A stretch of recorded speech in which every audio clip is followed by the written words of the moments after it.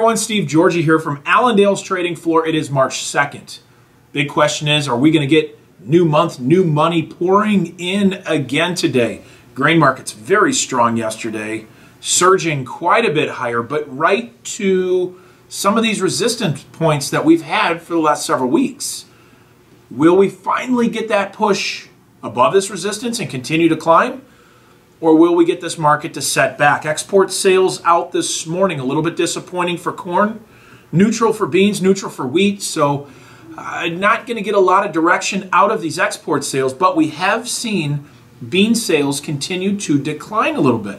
Today's sales, they were within the range, but we're starting to see that slow down and seeing some of these purchases shift to South America. The weather in South America looking pretty good right now. Going to get harvest continuing in Brazil, some of the rains for Argentina. There is still some rain projected, but none of these massive totals that we had seen before. So we'll keep an eye on that.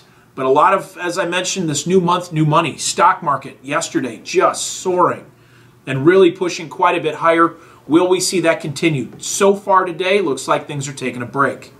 So a lot of back and forth as far as the Dow.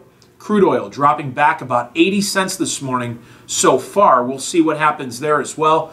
But we've been in a very tight range for the energies. So here we are still chopping. We'll see if that does continue. Something that I do want to bring to the forefront is that we are continuing to do our acreage survey right now. And as a producer out there, we really need your help to get your numbers and what you're looking at planting this coming year.